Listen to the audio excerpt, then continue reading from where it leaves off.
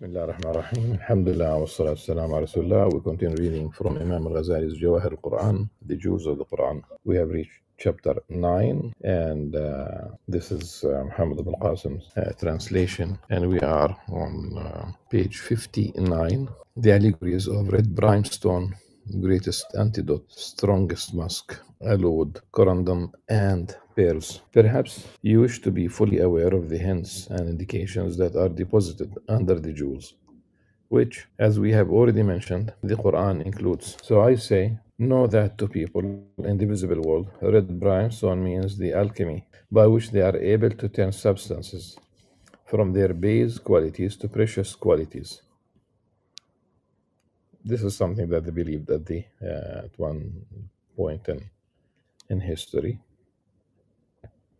So that by it, stone becomes changed into corundum and copper into pure gold. And thus, through these, they obtain access to the pleasures of the world, which are in reality turbid and disturbed at present and will pass away in the near future. Do you not, then, consider the question, is that which turns the essence of the soul from the vices of a beast and the error of ignorance to the purity of the angels and their spirituality, so that the soul may advance from the lowest depth to the highest and obtain by it nearness to the Lord of all the worlds, and gaze upon his face always and perpetually. Most deserving of the name red brimstone or not. This is why we have named it red brimstone.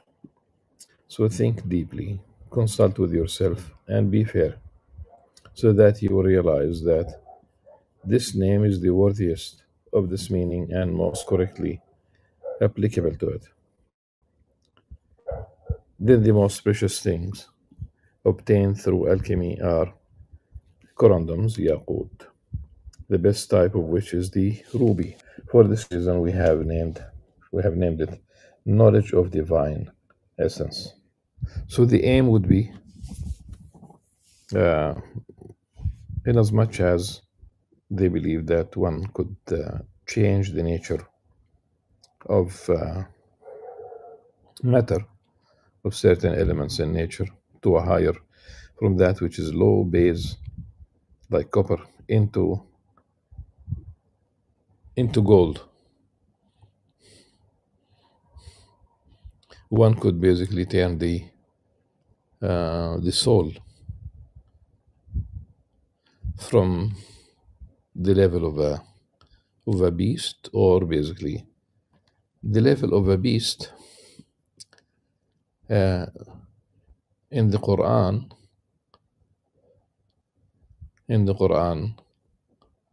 The animals have been used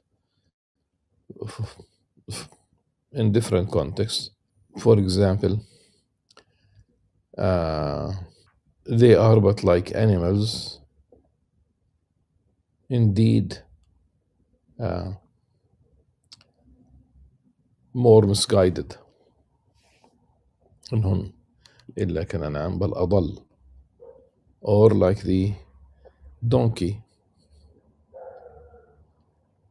carrying, the donkey does not carry the books. Someone putting the books on the back of a donkey, the donkey will not benefit from these books. كمثل الحمار يحمل أسفارا. So such are some of the examples that we have, and people are you have in the punishment of the people of the book, who the Jews who violated the Shabbat. And I think this is very important. People should stop saying, they should understand that they should start from that part of the story. Those who violated the Shabbat. And that's very important to understand the punishment, the severe punishment.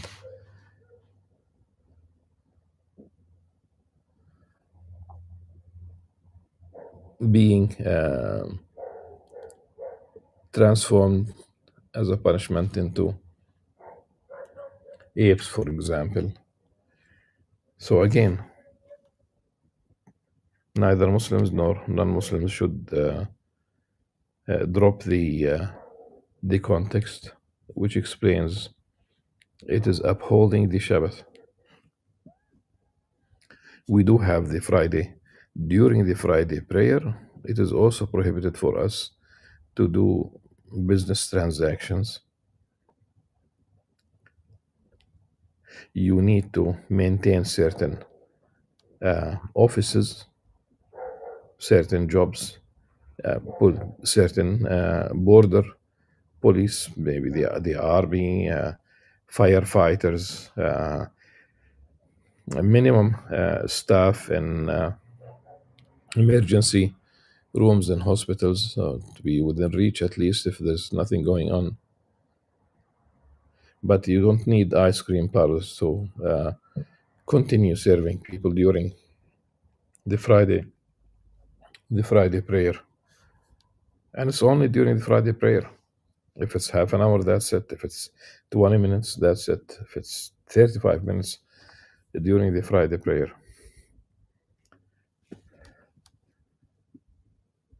Once the call for the Friday prayer is called Fadharul Bay'. Stop business transactions. Don't sell. Don't buy. But the idea is about animals, and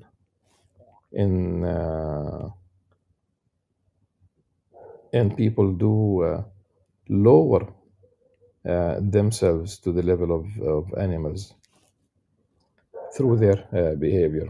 As to the greatest antidote, men understand it to mean that by which one is cured from destructive poisons entering the stomach, although the destruction resulting from it is only destruction in the case of the perishable world. Consider therefore that if the poisons of heresy, passions, and errors entering the soul cause such a destruction that it always and perpetually stands between the elevation of the soul and the holy universe, or the عالم القدس ومعدن الروح, the holy universe and the holy universe, the holy abode, عالم القدس ومعدن الروح, and the fount of delight and ease. Ma'dan in Arabic, usually it is used for metals that have been in the earth for enough time, long time. So like iron ore, for example, anything that is found naturally in its natural state inside the earth, and it is applied to human beings to describe the character of the human being. So, for example, to say that the ma'dan of a specific person is, for example, generosity, that he is generous, that this is his ma'dan, it means that it has been in his person for a long time. So somebody who acts generously once in his lifetime, that's not, though the act would be considered, generous, but that's not a ma'dan. It is being there for a very long time, and it does not show the ma'dan in the translation. That is, that if the poisons of heresy, passions, and errors entering the soul cause such a destruction that it always be perpetually and perpetually stands between the elevation of the soul and the uh, holy abode and the fount of delight and ease, and that of the Quranic verse of verses which contain arguments cure men from these poisons and remove their harm. Then are these verses most deserving of the name the greatest antidote or not with regard to the strongest musk? Let me point out that in the visible world, it means a thing which man carries, and from the visible world it means a thing which man carries from which rises up a fragrant smell that makes it so much known and apparent that even if he wants to hide it, it does not become hidden but spreads.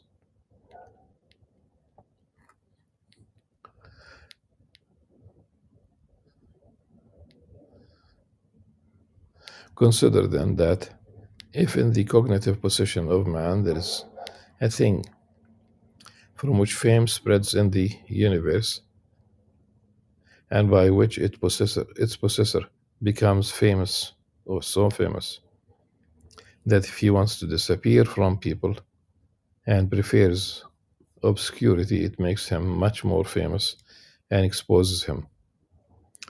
Then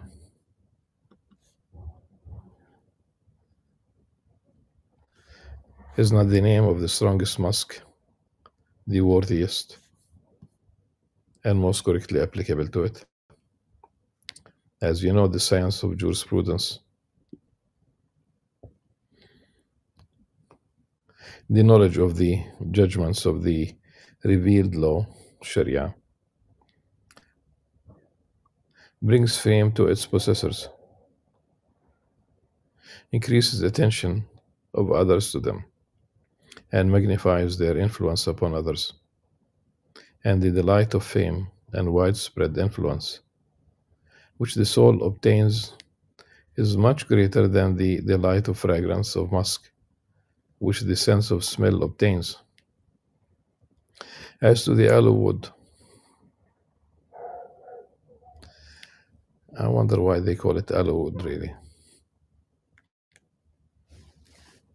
Aloe is total different genus compared to the oud. It is oud is used also in English. They use arrows wood and they use agar wood.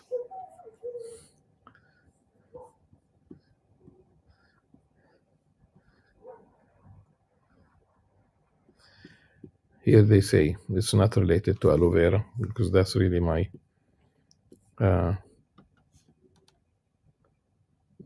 this is why I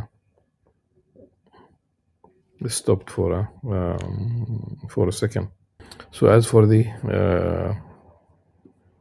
oud, to people it means a solid substance by which man is not profited so long as it is in its natural state.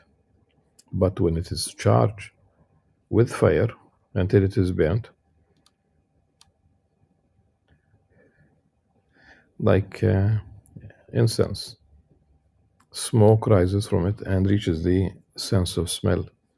Then its benefits and uses become great, and the place where it is burnt and the place to which it is thrown become odorous. So if in the hypocrites and God's enemies there are shadows like blocks of wood propped up, no benefit is derived from them. But when there falls upon the God's punishment,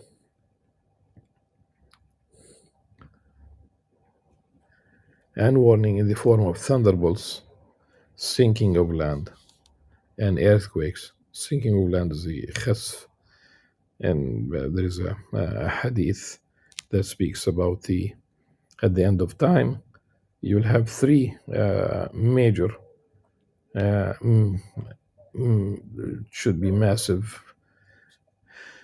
sinking of land in the east, the west, and the Arabian Peninsula, and earthquakes, so that they are burnt and the smoke rising from them reaches the sense of smell of other people's souls. There is a great benefit in exciting others' quest of the highest paradise and of the near presence of the true one, Allah subhanahu wa ta'ala, and in turning away from error, heedlessness, and following of passion. What's this Western culture today? Heedlessness and following of passion. And they don't call an error an error.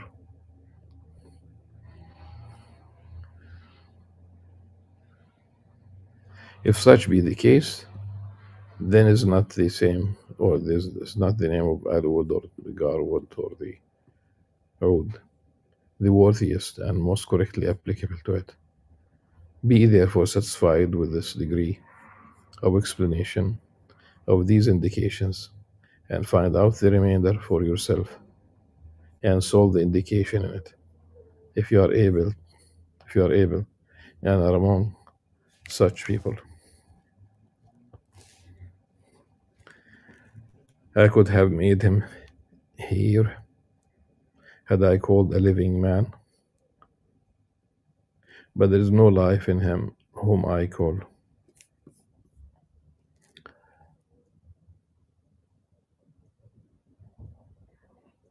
فقد أسمعت لو ناديت حيا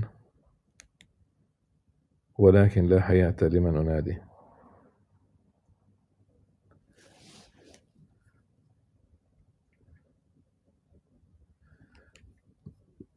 Though the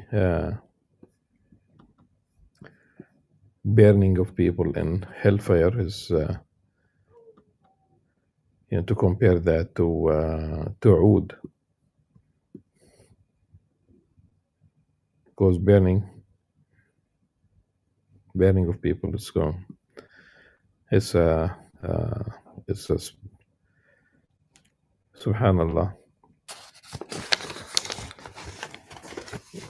Chapter 10.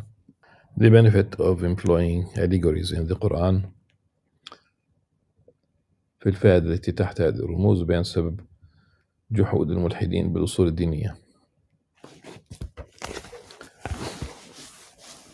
Perhaps you'll say it has become clear to me that these indications are correct and true. Is there any other benefit in them which you know? A hypothetical question. As a reply to your question, know that every benefit lies beyond these indications. For these are a sample presented here in order that you may know by them the definition of the road to spiritual meanings of the invisible world through the traditional words, so that the doors of the unveiling of the meaning of the Qur'an may be opened to you, and the methods of diving in their seas may be known. We have seen many groups of people to whom outward aspects of the Qur'an became disordered, and objections to these aspects came to their minds, and they imagined that which contradicts these. Consequently, their basic belief in religion became corrupted, and this corruption produced in them a secret denial of the resurrection, the raising of the dead, paradise, hell, and the return to God subhanahu wa ta'ala after death. In fact,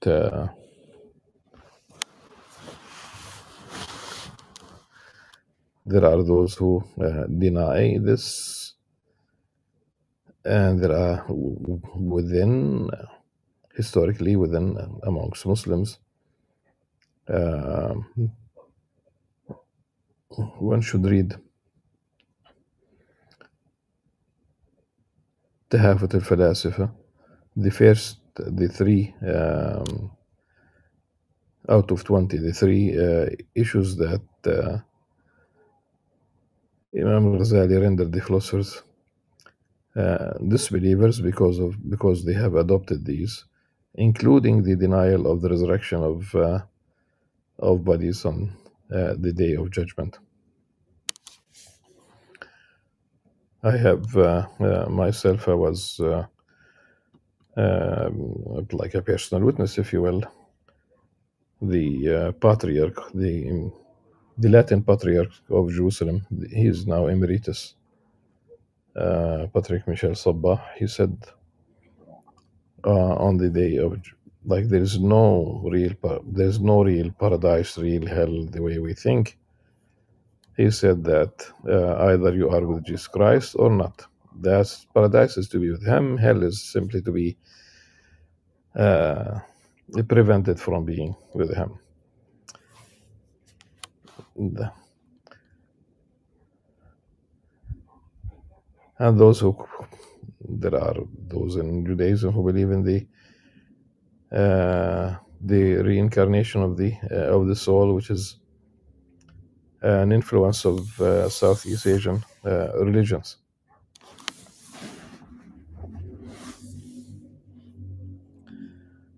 At any rate, they nurtured these objections in their secret minds. The bridle of their fear of God and the tie of piety became loosened. They went to great lengths in seeking the vanities of the world. Of course, if there is no hell and there is no paradise and there is no returning and there is no raising of the dead, there is no resurrection, there is no hereafter, then what would what could prevent you from doing that which is immoral, unethical, following your own desires and passions? They went to great lengths in seeking the vanities of the world, eating what is unlawful and following carnal desires. They limited their energies to the seeking of influence, wealth, and all forms of enjoyment of the present world. They looked upon the pious with the eye of disdain, deeming them ignorant if they saw piety in a man which they were unable to deny because of the abundance of his knowledge, the perfection of his reason, and his piercing intelligence. They attacked him by saying that his motive was to deceive, to attract others, and to turn their faces to himself. Thus, the sight of piety in the pious only increased their arrogance and error. Although the sight of piety of religious people is among the greatest of the things which strengthen the belief of the believers, all this happened because their intellect was confined to the study of shapes of things and their imaginative forms. Their consideration was not extended to the spirit and realities of things. And they did not understand the parallelism between the visible world and the invisible. Since they did not understand that, and since the outward aspects of questions seemed to them contradictory, they themselves strayed from the right path and led others astray. Neither did they understand anything from the spiritual world through immediate experience, though, such as the understanding of the special people, khawas, nor did they believe in the unseen, as is the belief of the layman. This reminds us of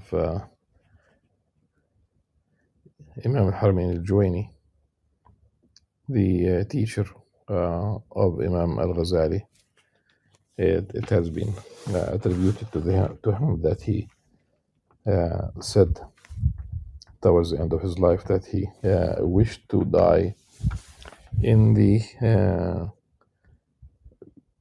similar to the elderly woman of Nishapur, because their faith is pure in the sense of there's no doubt. They have no doubt. They have no. It's not based on arrangement of like a logical order. In a sense, it's not a sophisticated theology. It's very simple. Thus, their intelligence destroyed them. Ignorance is nearer to salvation than defective prudence and imperfect intelligence.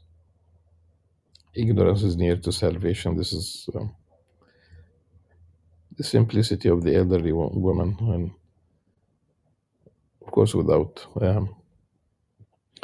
overgeneralization.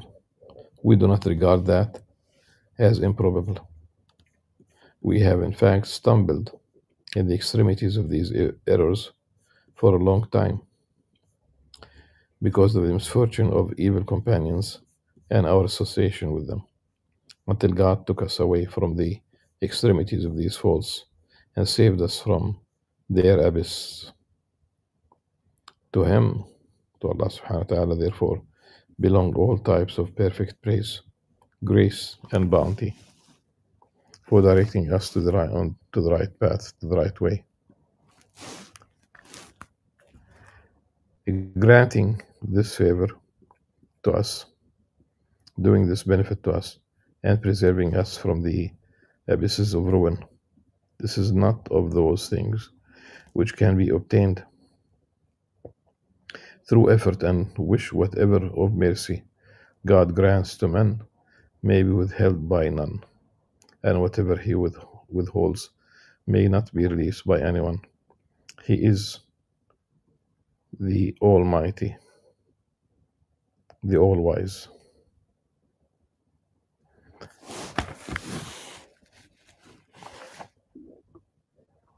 ما يفتح الله للناس من رحمة فلا ممسك لها وما يمسك فلا مرسل له فلا مرسل له من بعده وهو العزيز الحكيم.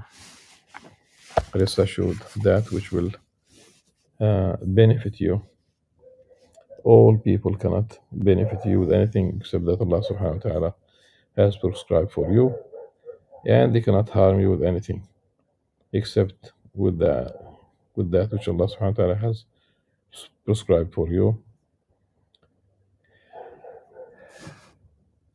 The pens are dry and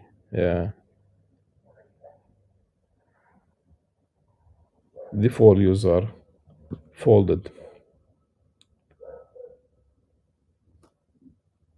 But of course, we have the notion of acquisition because we don't know. We don't know. We just simply start our day.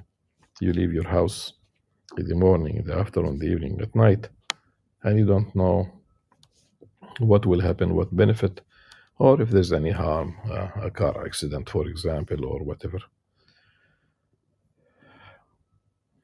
Inshallah, we'll continue the next chapter during the next session, chapter 11, variance in the excellence of Quranic verses. Until then, سبحانك اللهم وبحمدك أشهد أن لا إله إلا أنت أستغفرك وأتوب إليك والسلام عليكم ورحمة الله وبركاته.